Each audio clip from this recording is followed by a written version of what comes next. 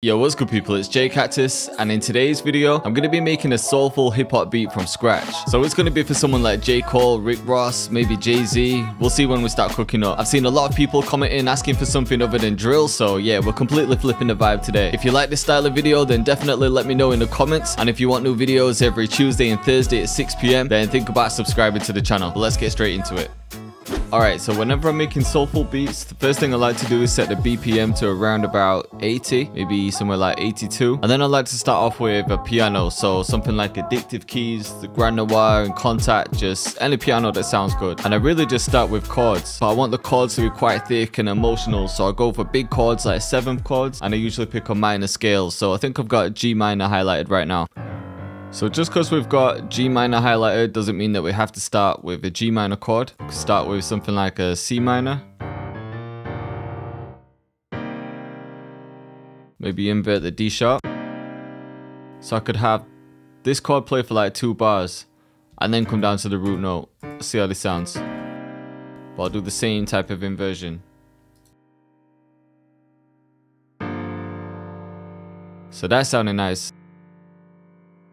And then from here, because I want it to sound kind of emotional, I want it to go lower and lower. So from G we could go to maybe D sharp.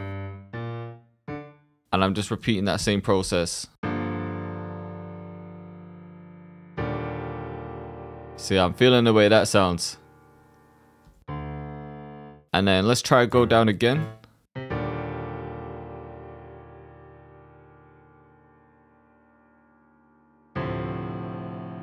Feeling the way that sounds too. Then I need something here to take me back to the first one and just try a different chord. Let's try this one.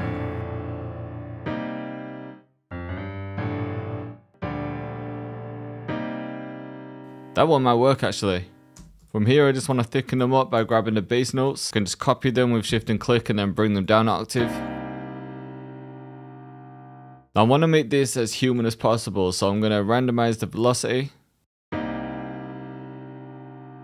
Bring it down a bit. And I'm also going to strum them, but I don't want every chord to be strummed the exact same way, because again, that's not going to be human. So what I like to do is have these chords just strummed a little bit. Somewhere like there. And then these can be a little bit longer.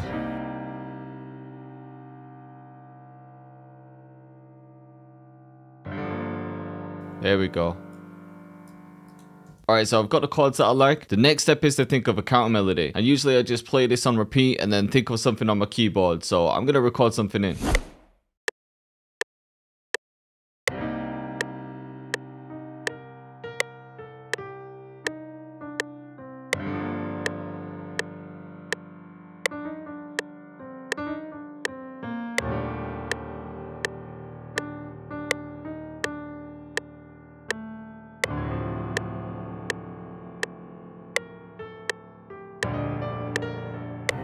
Okay, and I'm just adding this plate reverb. I've got it on a modern setting. And I just cut out some of the lows. And adjusted the wet and dry signal. Then I'm just adding some delay. I've got it set to 4. Ping pong mode, but I'm just bringing the feedback and input down. Just so it's really subtle. And then after the keys, I think a sax would sound perfect in this. So I'm going to pull up a sax from Contact.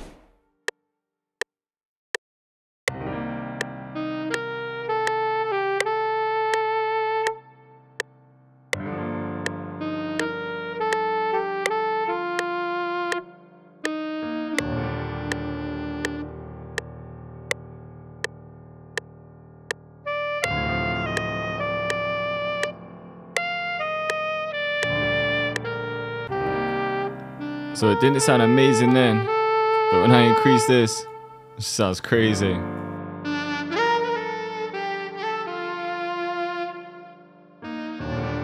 I just need to figure out how it's going to work with the counter melody of the piano. Alright, and another layer I want to add is just some strings. So I'm going to use session strings too. I'm going to copy the chords from the piano, and I'm not going to strum these, I'm just going to quantize them. Okay, so this is what the strings are sounding like. Just adding a ton of emotion. And then I think at the end here, just at the end of the phrase, I could add a couple notes, maybe just to build it up. So Even something like this.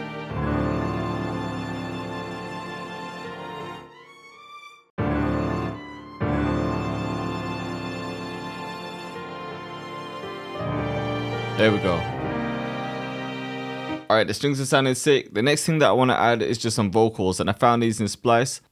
I'm just going to fit them to the tempo. We already have the BPM, which is 90, and they're already in the same key, so I won't need to do much with them, but I might just want to chop it and change it around a bit.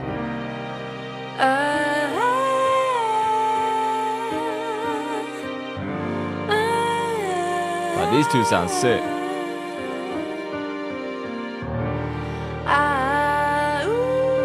So I might want to change this.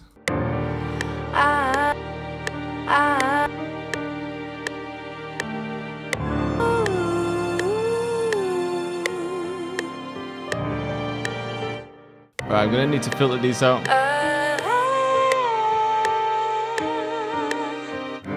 I'm just bringing the formant up as well, just to get it sounding a bit different. And then just the same reverb as before, just to really wash it out. Also in the reverb, I've just increased the decay time.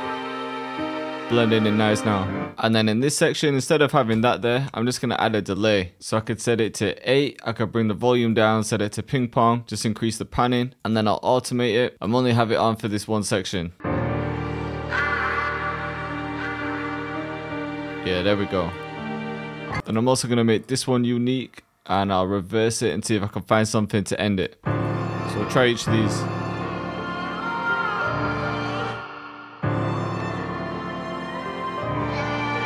Yeah, maybe this one actually.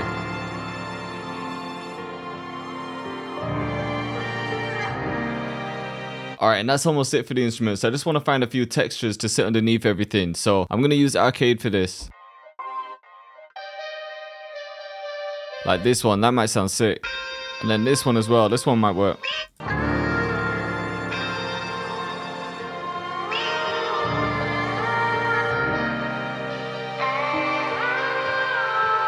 Alright, cool. I think that's going to be it for the instruments. I just need to start adding in the drums. And with these type of beats, I like to start with a hi-hat loop sometimes, just to get that realistic drum feel. So I could take something like this. I'll just fit it to the tempo, and then I can just chop it and rearrange it a bit. So it sounds sick, but I don't want so many open hats.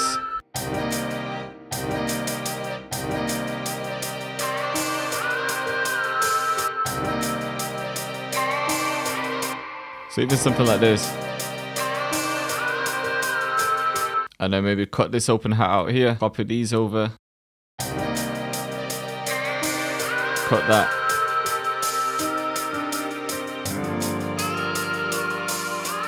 This might work better.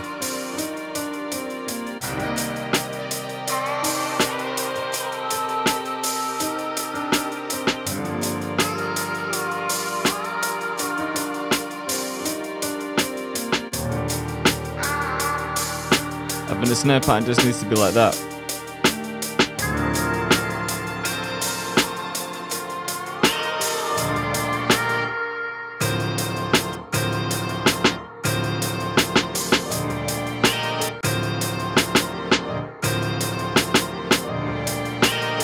Alright, cool. And then for the kick, I think I'm just going to use the GOAT one. It just works in like every beat. I could use a real drum like an old vinyl boom bap one, but I think this one's going to work alright.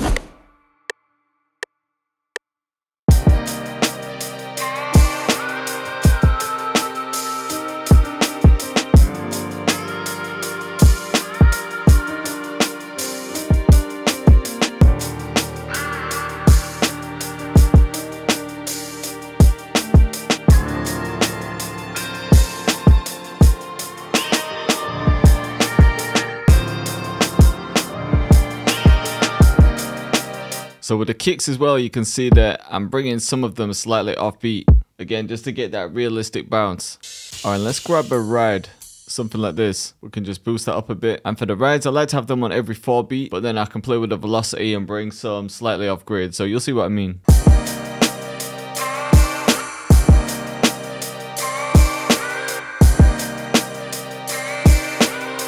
So something like that, and then these can come off.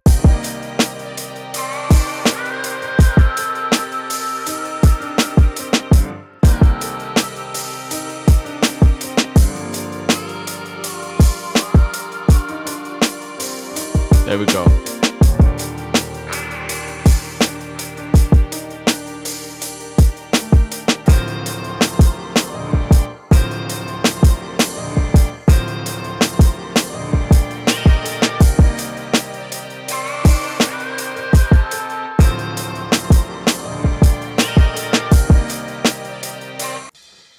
Alright, we'll add a crash in there as well. Pan this one to the right a bit. And then at the end, I'm just going to layer the kicks with the crash. Maybe the snare as well.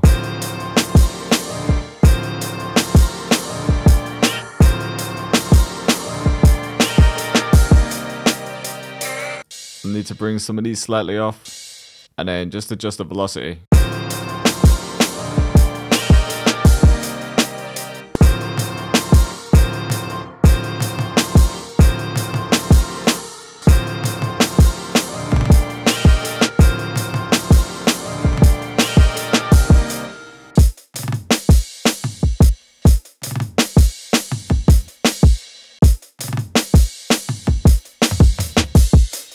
Alright, and the only thing I think it needs now is a bass. I don't usually leave it this late to add a bass, but yeah, I'm feeling to add a live bass guitar, and I'm going to use my favorite one in Contact. And that one is the Scarby Rickenbacker bass. It's just a sick live bass guitar.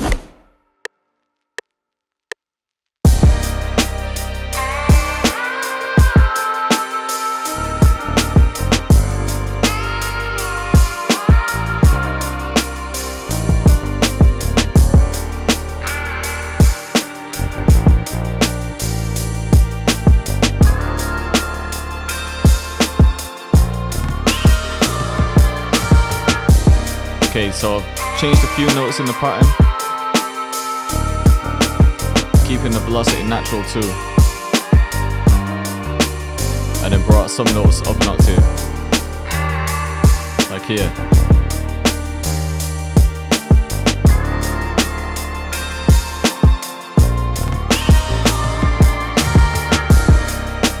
Alright, cool. So I think that's going to be it for the drums. I'm just going to finish mixing it. I'll arrange everything and then show you the final outcome. Alright, so I finished mixing and arranging the beat, and I haven't really added anything other than this arp on the drop. And then for the riser, I just took the crash and reversed it. The only other thing that I did was use Love Filter to add a low pass filter, and that's just for the intro and just before the hook. So yeah, I'll just play it from the beginning. Okay, so for the intro, I took the EQ off just so you can hear the bass of the piano. Obviously added some of the vocals in, and then yeah, we've just got the low pass filter gradually coming up.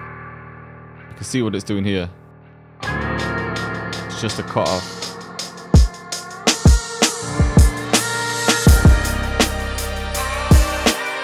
So for the hook, pretty much got everything playing, and that was the arp I did.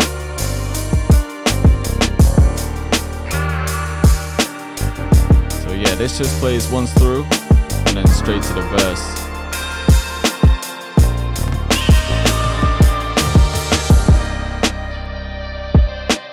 So yeah, for the verse, I felt like the piano chords were enough,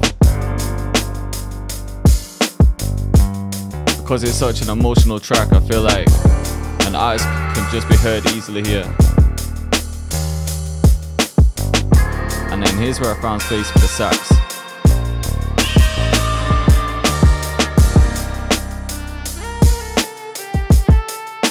Just to switch things up.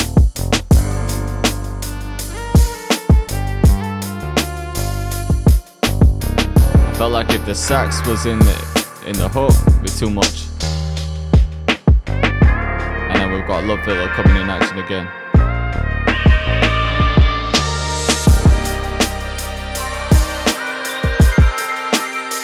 So yeah, back to the hook where we have everything.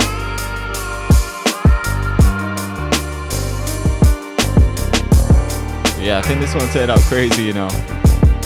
Really soulful, emotional.